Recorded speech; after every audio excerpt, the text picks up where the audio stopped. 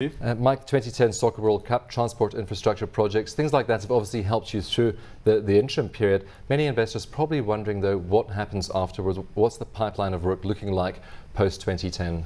Yes, Steve, there has been a super cycle, obviously, and certainly Group 5 did bring its resources back home to execute that work. We had probably more than our fair share, having built stadiums and airports and roads and so on, but it has been a very good time for us, but I think it's also a time now to look outward again. So our focus certainly is to execute what remains of the public sector works, including obviously for the state-owned enterprises, Eskom and Sanral and so on. But our stance now is to regrow international opportunities, which were there some years back, obviously disappeared, and now we see them on the horizon again. So as you said, you brought some resources back to help you with these projects.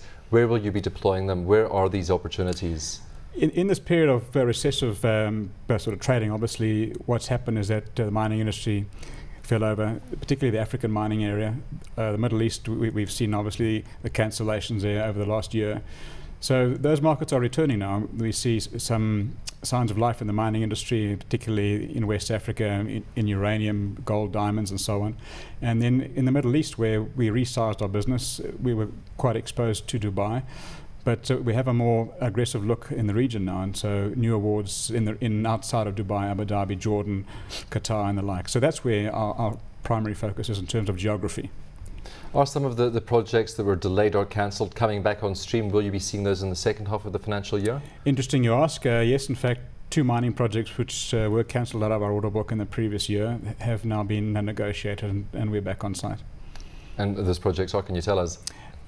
There's a copper cobalt project in the DRC and a gold mining project in West Africa, in Ghana, in fact.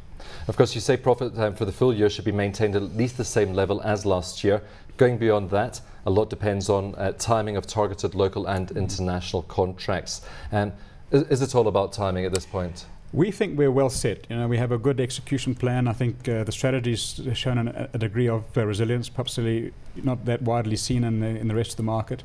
So in analysing opportunities, we have a good execution plan for many of the sectors which are going to come back. It really is a question of timing now.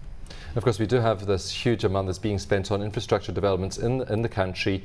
Are tenders being awarded at this stage, though? Because it seems lots of people are hanging around waiting for those tenders to be awarded. It is a mixed bag. The state-owned enterprises, particularly Transnet and Sanral, have been very good clients of ours. Others, obviously, for reasons of financing and I think also the capacity to execute, have been less sort of responsive in the time. But going forward, we see opportunities in the public sector, but our reliance certainly is not to be as dependent on them as we have in the past 12 to 18 months.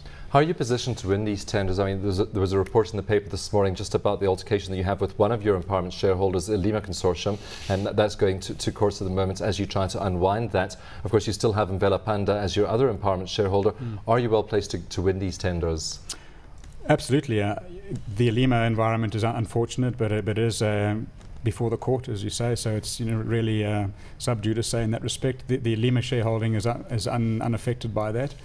In terms of the improvements we made to our scorecard over the last year or two, the unwind or not of the Lima is not necessarily material to our rating as a level 3 contractor, which is probably one of the best in the industry.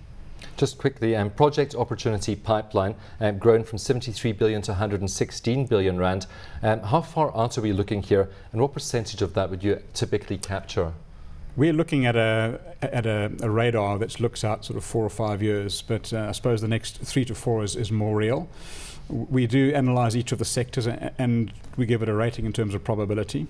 If we take that and our market share in each of those sectors, which might be different in each of the sectors, we get to around about a 36 billion rand opportunity out of that pipeline over the next 3 or 4 years. Obviously not all of it will happen, or it won't happen in the time we've analysed, but at least it's a tool for us to be able to plan with.